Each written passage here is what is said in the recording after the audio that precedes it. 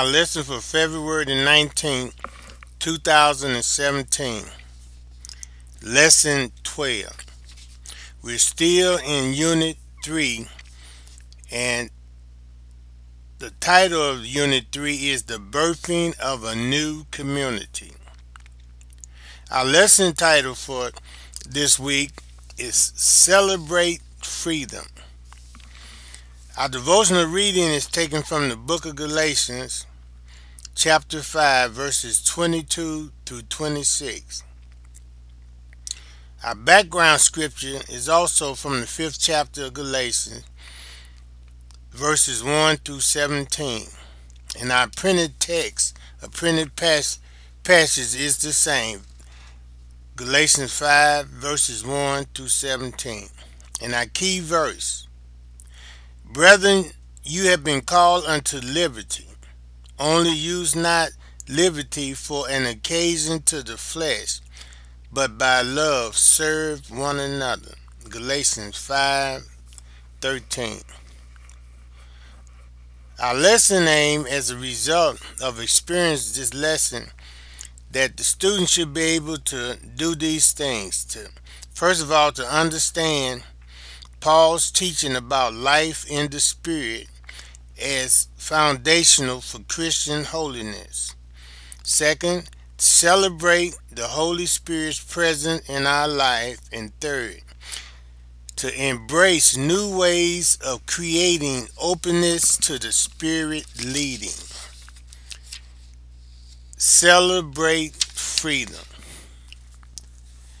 Under the gospel of Jesus Christ, we are brought into a state of liberty, wherein we are free from the yoke of the ceremonial law and from the curse of the moral law of Moses, so that we are no longer tied to the observance of the one, nor tied up to the rigor of the other one, which curse everyone that does not continue to do all things that is written within the law.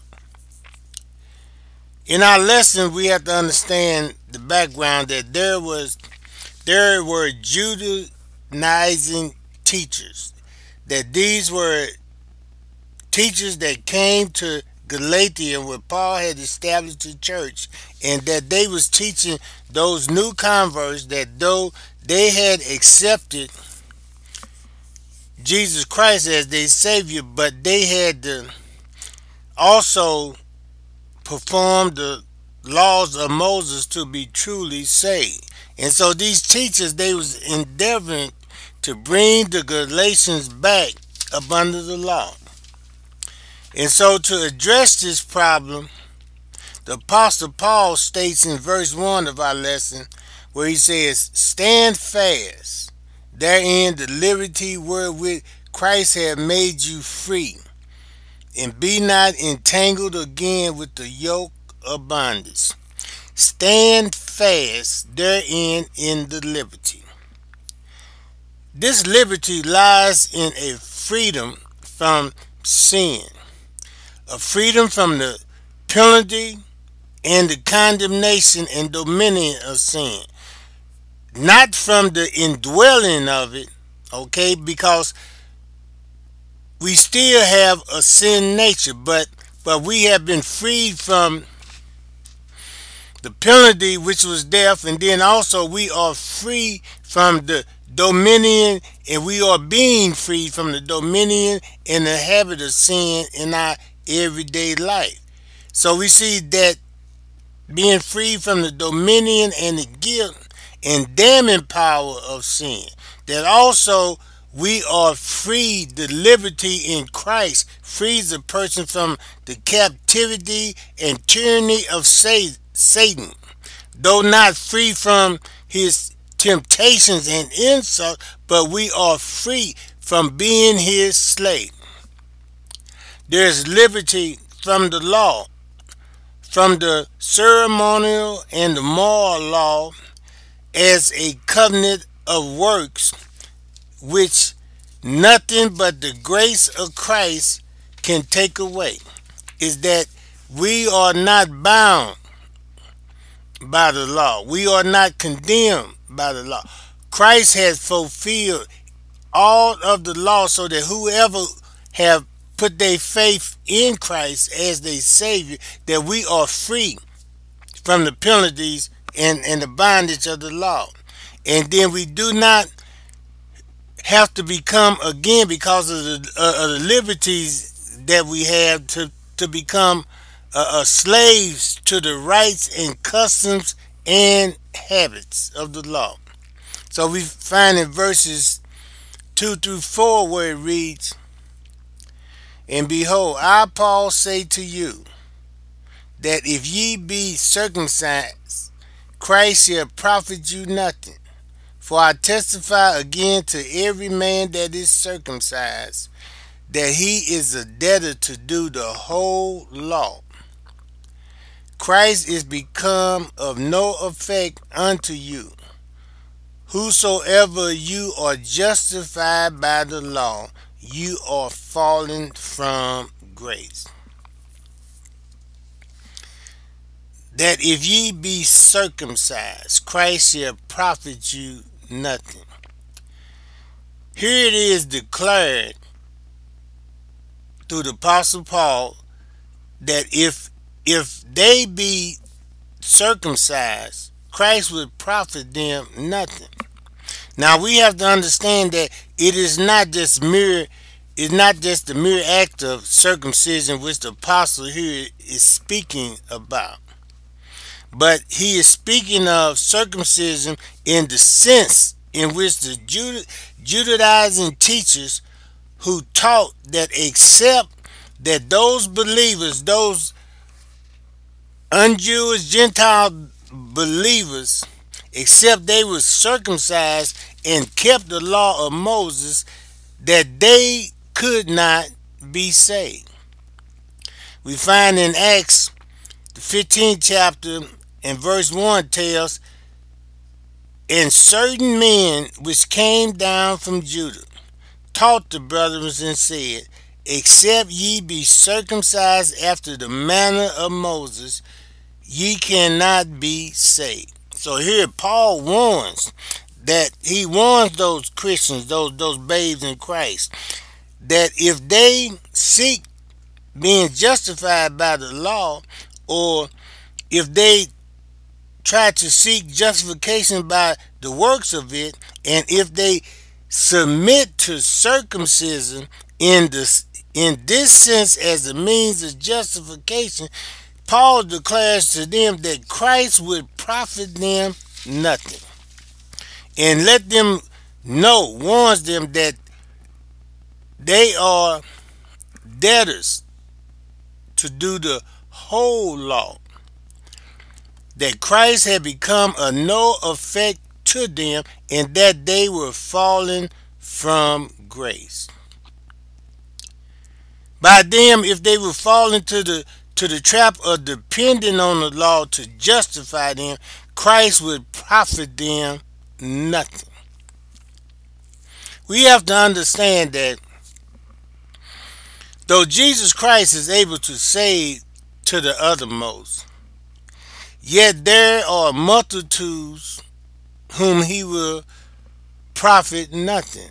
There are multitudes who will not benefit from what he has done for all mankind.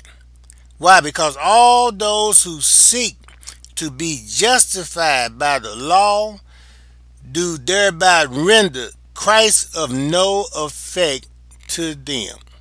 They saying, well, this Christ's sacrificial death don't mean nothing. It wasn't good enough. It wasn't a total atonement. It wasn't a total propitiation for sin. It's something that we need to do by our works, then it would be fulfilled. No, Jesus Christ is the propitiation for the sins of the whole world. And what he did on Calvary was enough to save all mankind if they were by faith, not by works, but by faith depend and trust in him. And so we see that by them building their hopes on the law, that they forfeit all their hopes from Christ. For he would for Jesus would not be the savior of any who would not own and rely upon him as their only savior, as their only mean of salvation, not as part of it, but as the only means of salvation is in Christ Jesus. So that's where our dependency lies upon, is that the cross of Jesus Christ. Our hope is built on nothing less but Christ and his righteousness, not on good works, not on keeping of the law, but all on Christ. We find in verses 5 and 6 of our lesson where it states, "For we through the Spirit wait for the hope of righteousness by faith. For in Jesus Christ neither circumcision availeth anything, nor uncircumcision, but faith which worketh by love. For we through the Spirit." Now, this is the characteristic of true Christians, of true believers. We believe and we have expectation of the salvation that was revealed to us only by the Holy Spirit aid, and that our hope of salvation is by faith in the Lord Jesus Christ. And that word hope, where we say our hope of salvation, that word hope is not useful wishful thinking, but it is a confident expectation. We are confident that we are confident of salvation in Christ Jesus by faith. And it is not by our works, nor any conformity to the law. And there is no other hope of justification or righteousness except by faith in Jesus Christ. Romans 1:16 and 17 states, "For I am not ashamed of the gospel of Christ, for it is the power of God unto salvation to everyone that believeth, to the Jews first, and also to the Greek. For therein is the righteousness of God revealed from faith to faith, as it is written, the just shall live by faith." We all are so familiar with the scripture, John 3:16, was it that God so loved the world that he gave his only begotten Son, that whosoever believe in him shall not perish but have everlasting eternal life. It is by faith. It is by faith. And so we realize that it is not by no external privileges or professions that will bring acceptance for us with God. It is only through faith in Jesus Christ. For God, who made him who knew no sin to become a sin offering for us, that the righteousness of Jesus Christ, that we might become his righteousness, that the righteousness of Jesus Christ will be imputed to our account, not by works, but because of our faith in the atoning shed blood of Jesus Christ. And without a sincere faith in our Lord Jesus Christ, a faith that when it is true, it is a working faith. It works by love. This faith works by love. First of all, love to God, because we loved him because he first loved us. The scriptures say that God commended his love towards us, that while we was yet sinners, Christ died for us. It is not that we loved him, but that he loved us even when we was unlovable, that he loved us. And so by us realizing this, by us realizing that he loved us in spite of ourselves, that it makes our love for God even grows greater. And then not only for our love for God, but a love that is towards our brothers and sisters. This is what true working faith brings. We love him because he loved us. And we love those also who are begotten of him. Why? Because Jesus gave us a commandment. He said, love ye one another, even as I have loved you. And so now, and so now by the Spirit of Christ, by the Holy Spirit, that if we would walk in the Spirit, that we would manifest the fruits of the Spirit. And the first fruit of the Spirit is love. And so we ought to have love towards God and towards our brothers and sisters, towards one another. We ought to have love even for the unsaved, that it should grieve us, that knowing that in the state that they're in, if they do not come by faith to the Lord Jesus Christ, that they are doomed for eternal damnation. Verses 7 through 9 in our text states, ye did run well. Who did hinder you that ye should not obey the truth? This persuasion cometh not of him that calleth you. A little leaven, the whole lump. Paul tells them that ye did run well. Here he reminds them of the good confession and zeal which they started off in this Christian race with. That they were running well. That they had their eyes fixed on heaven's prize.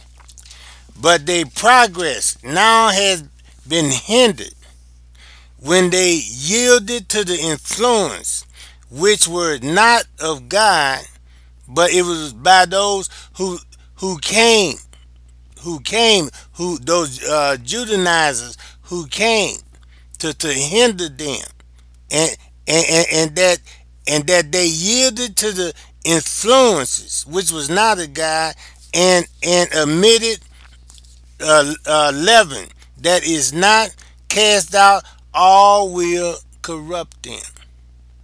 A little leaven leavened the whole loaf, Paul stated. They had started off in this Christian journey. Paul often used the example of this Christian walk of life as a race. It is not a sprint, but it is a marathon. It is a long distant race. And that we are to run this race with our eyes towards the goal, our eyes towards the finish line, and not be hindered with the things of this world, or with the influence of those that come along and try to take away the simplicity of the gospel of Jesus Christ. We're told, it says, let us lay aside every weight and sin which so easily beset us, and run this race in patience. Patience is a long race. Keeping our eyes fixed on the Lord Jesus Christ, on the prize. And so we are to endure in this race and run it with patience. And also we are to be on guard and lay aside all those things that hinder us. And that even in as we run this race, this life as Christian, we need to be constant in prayer. That we need to pray without ceasing. And then we need, most importantly, that we need to be familiar and study God's word. We need to study to show ourselves approved unto God, a workman that need not be ashamed, rightly dividing the word of truth. And so that when those false teachers, even today, we don't have the Judaizers in our midst in the sense where they came up from Jerusalem, but we have those false teachers who try to add to the gospel of Christ. We have some that they say, well, if you don't do this or you don't do that, that you're not saved. The Bible's in John 3:16 says, if you believe on the Lord Jesus Christ, you shall be saved. And so that we need to be aware of that so that we can contend for the faith. So when those corrupt teachers come around, we won't be swayed. Our faith won't be weakened where we'll be in doubt about, are we really saved? Where we be in doubt, was the blood of Jesus enough? Do I need to add something to this by worshiping a certain day or not worshiping a certain day, about doing this, keeping the law or not keeping the law? We need to know for ourselves that we need to stand fast in the liberty that we have in Christ Jesus. Verses 10 through 12 states, I have confidence in you through the Lord, that ye will be none otherwise minded, but he that trouble you shall bear his judgment, whosoever he be. And I, brethren, if I yet preach circumcision, why do I yet suffer persecution? Then is the offense of the cross ceased. I would they were even cut off which troubled you. Paul stated, he said, I have confidence. Here the apostle, in spite of the bad news that he had received, that here the apostle Paul yet hopes that through the blessing of God upon what he has written them, that by them observing this letter, that they might be brought to be of the same mind with him, and to own and abide by that truth which is the liberty of the gospel which he had preached to them, and those that had troubled them shall bear their judgment, whoever they might be. Galatians 1 verses 7 and 8 states, but there be some that trouble you, and would pervert the gospel of Christ.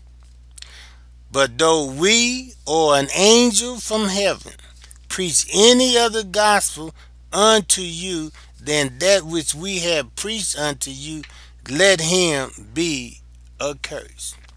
The gospel, the simplicity of the gospel, is that Jesus Christ died for our sins according to the scriptures, that he was buried and rose the third day according to the scriptures, and that he is seated at the right hand, the exalted right hand of God, and that we have a Savior that paid our debt in full, that we have a high priest that's right there in heaven that makes intercession for the saints, and that he is able to save to the uttermost those who come to him by faith. That is the simplicity of the gospel. And Paul states, is it be him or an angel or anybody else that come and preach anything contrary to that, to let them be accursed, that God will eternally curse that person. And so we go to verses 13 through 17 of our text, and it says, "For brethren, we have been called unto liberty. Only use not liberty for an occasion to the flesh, but by love serve one another. For all the law is fulfilled in one word, even in this, thou shalt love thy neighbor as thyself. But if we bite and devour one another, take heed that ye be not consumed one of another. This I say, then walk in the spirit, and you shall not fulfill the lust of the flesh. For the flesh lusteth against the spirit, and the spirit against the flesh. And these are contrary the one to the other, so that ye cannot do the things ye would. We are warned not to use our liberty as an occasion for the flesh. The state in which we have been called to salvation is one of liberty.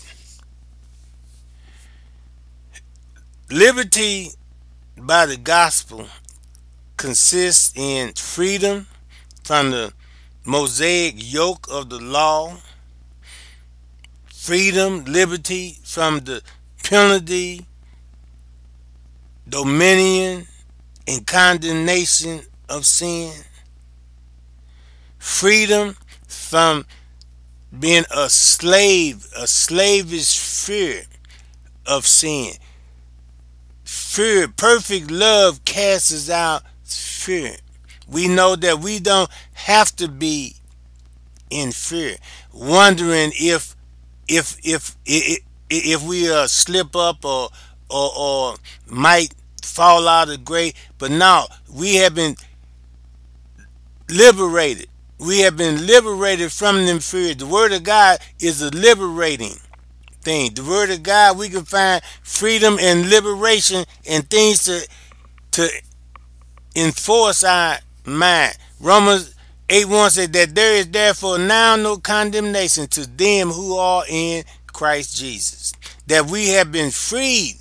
We have been freed from the guilt of our past, and that we will be free from those things that might happen in the future, because we realize in God's word that there is nothing that will separate us from the love of God in Christ Jesus. Things past, things to come, death's heights, nothing. And so we have been freed from that. And so, but with that and knowing that we are up under grace, God's unmerited favor, we are not to use that as an occasion, an excuse for the flesh. Oh, we're quick in our own minds to say, well, we know that God is a forgiving God, and God is a God of love. And so, for us to walk in the lust of the flesh, that God, He knows my heart. God will forgive me. Yes, God does know our heart, and God says that our heart is desperately wicked. And so, because we have a merciful and a forgiving God, that is no excuse for us to use our liberty for the flesh. Many times Christians won't admit it, but many times Christians are willingly sin, and then after the sin is over, then they figure that they can come back and ask God for His forgiveness, and then that God has to He's obligated to forgive them. We do not use our liberty as an occasion for the flesh, because the things of the flesh is contrary to the Spirit of God. The works of the flesh is contrary to the fruits of the Spirit. And so we have to realize that we need to crucify the flesh daily, that we need to be in prayer to help the Lord, ask the Lord to help us to overcome the deeds and the sinful desires of the flesh.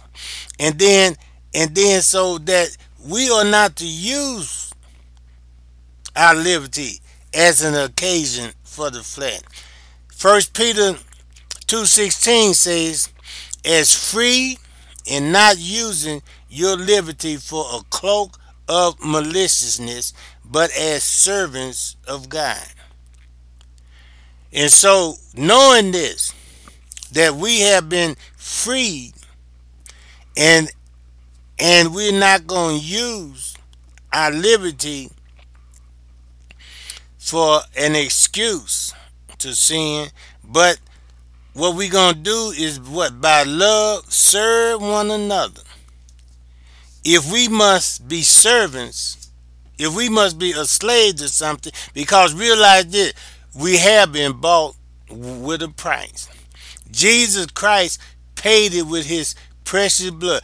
We have not been redeemed with corruptible things as silver and gold, but we have been redeemed. We have been bought out of the slave market to never be sold again by the precious blood of Jesus Christ. And then so in a sense, we are His bond servant, in the sense that He is our Lord, our Savior, and our Lord. So if He is our Lord, then He has dominion over Him, and we are His servant. And so then if we must be servants, then we are to serve, to be servants one to another in love.